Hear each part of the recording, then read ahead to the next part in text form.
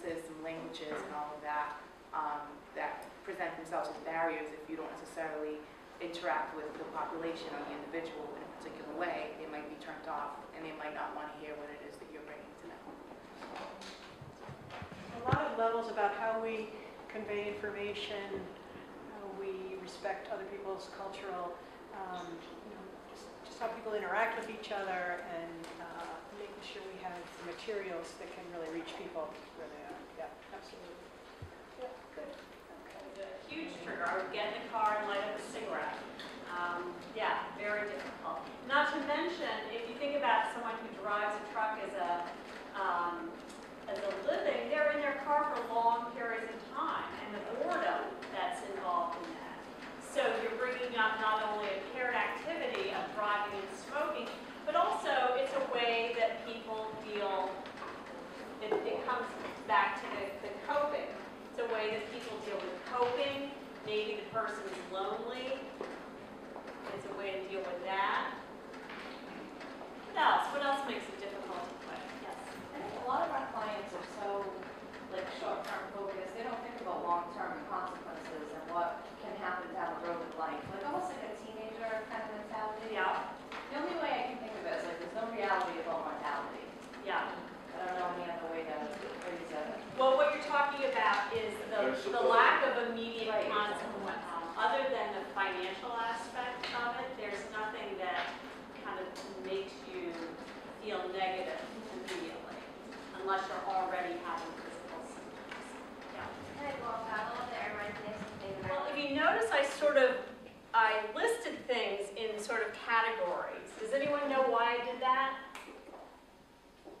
One of the things that makes it hard to quit is that tobacco dependence is not just a physical addiction, but it's what we call a biopsychosocial addiction.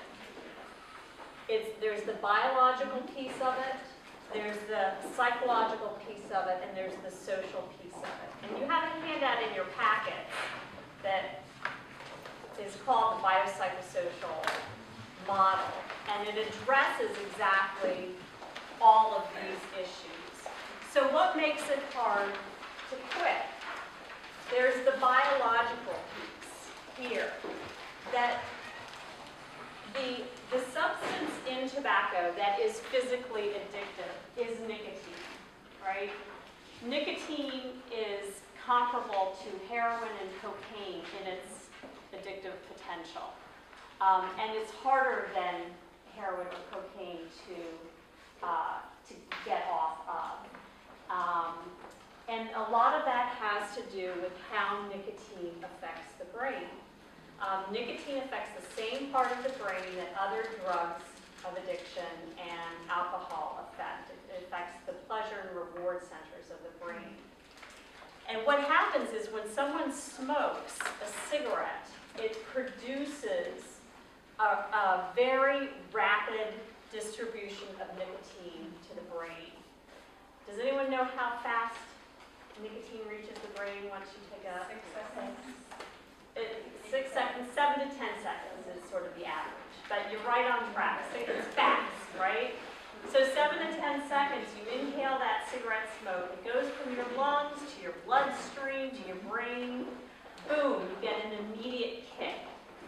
And what happens is that nicotine instructs your brain to do a number of things simultaneously. So the nicotine in and of itself is a stimulant. It stimulates your adrenal glands, and this produces a flood of epinephrine, which is adrenaline, into your body, which is that pleasant sense of alertness and energy that people get when they smoke a cigarette. But what the adrenaline is also doing is it's increasing your blood pressure, it's increasing your heart rate, it's constricting your blood vessels, and those are the risk factors for stroke and heart attack, right? So you've got kind of that stimulant wall going on. And the other thing that it does, and this has to do with the weight issue that not only is smoking cigarettes psychologically a way to manage weight, because you can put a cigarette in your mouth instead of food, but also nicotine has a biological function in appetite suppressant, as an appetite suppressant, because what nicotine does is that it floods the body with, it instructs the pancreas to flood the body with glucose and suppress insulin output. And insulin is what controls your blood sugar. So the smoker is in a state of constant hyperglycemia, which means that you're sort of constantly in high blood sugar. Low blood sugar is when your blood sugar drops when you get hungry and you need to eat. So if you're in a state of elevated blood sugar, your appetite is going to be lower. So there's a biological function to the appetite suppressant aspect of it.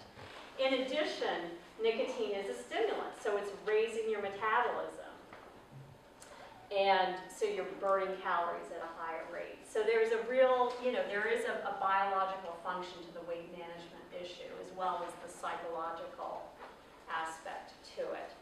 And then finally, the other physical aspect of nicotine has to do with the release of dopamine, which is the feel-good brain chemical that other drugs of addiction also release. And dopamine has the effect of relaxing people, of making people feel good. And so what nicotine does to the brain is it tells the brain to flood it with dopamine, and so people get this overwhelming sense of feeling good. But the problem is that, like any drug of addiction, you begin to build up a tolerance to that. And so pretty soon, you just need the nicotine in order to get normal amounts of dopamine released in your brain. So a lot of times, the calming effect that people experience from smoking has less to do with the effect of smoking and more to do with psychological aspects of it, and also the reduction of withdrawal symptoms. Chances are someone is experiencing some withdrawal symptoms without maybe realizing it. They have a cigarette, they feel better because they've gotten their dose of their drug. Their withdrawal symptoms are eliminated and they feel better, but they associate that with feeling more relaxed, feeling better.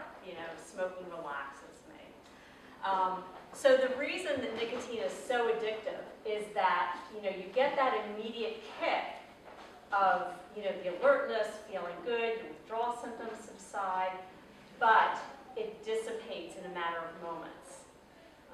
So you have to keep reintroducing the drug into your system in order to get that same kick.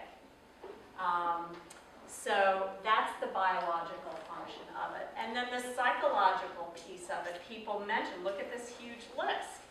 Psychologically, people become very dependent on tobacco use.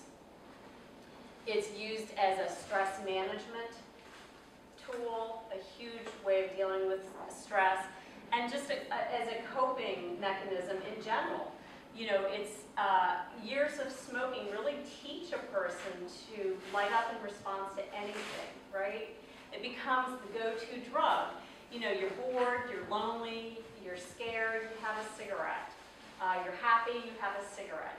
It's really the drug for all occasions. You're hungry, you have a cigarette.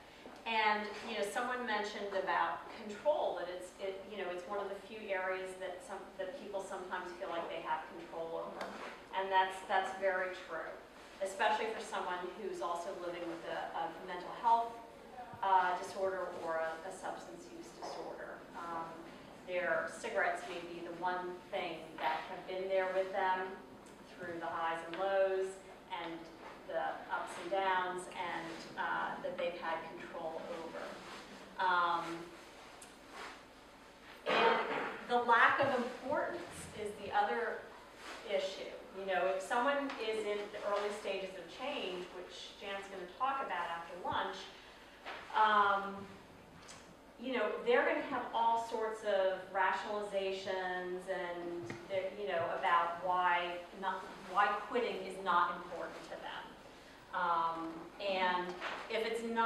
important, they're not going to be motivated to quit, right? You have to want to quit in order to quit. But importance isn't the only thing that you need to have. There also has to be a sense of confidence. And people may lack confidence in quitting because, you know, stress is a huge reason that people don't have the confidence to quit because they feel like, I wouldn't be able to manage stress without smoking. Or maybe they've tried to quit before and the withdrawal symptoms have been overwhelming. Whatever the issue is that makes them feel that they don't have the skills or the resources to quit, it will affect their confidence. And all of that is also going to affect their motivation. So a lack of confidence, a lack of importance, and a lack of motivation will also make someone less likely to want to quit and make them more psychologically dependent. Yes? I just have a question. So that being said, how do you address the pharmacotherapy piece of it and be able to help them quit? Yeah. Well, we're going to talk about treatment this afternoon, but just briefly what I would say is that you can combine nicotine replacement therapy with other medications. So if someone's already on antidepressants, if someone's on antipsychotic medications, they can still use the nicotine replacement therapies available as an adjunct to But the that. pharmacotherapy, like the varenicline, they can't use the varenicline with the antidepressant, was what my understanding was. Well, But not they if they're can- on another antidepressant. That's right, but Right. they can use the bupropion, correct, or no? They can, no. The Chantix is also known as Varenicline. It's varenicline. varenicline. Sorry, Chantix Yeah. is varenicline. That is a prescription medication that their doctors would need to evaluate them for in terms of appropriateness.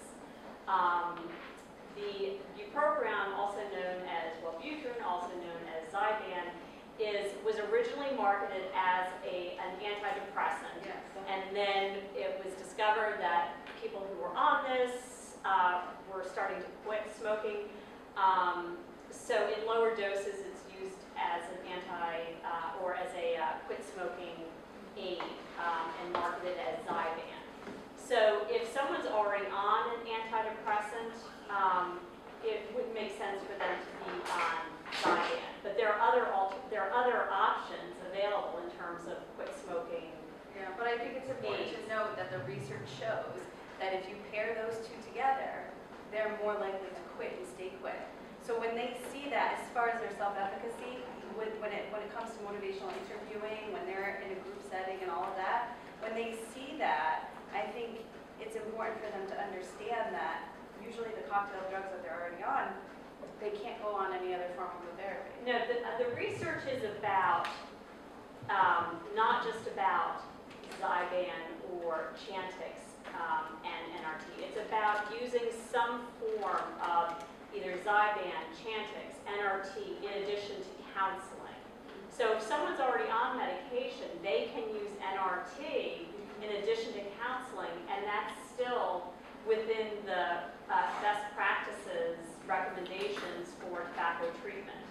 And within that, you can do combination of, if someone has a very high level of nicotine addiction, you can do a nicotine patch and an adjunct of nicotine gum. You can combine those two. And people don't know that. I'm going to be very clear in saying that. People do not know that, People and they're do not know afraid.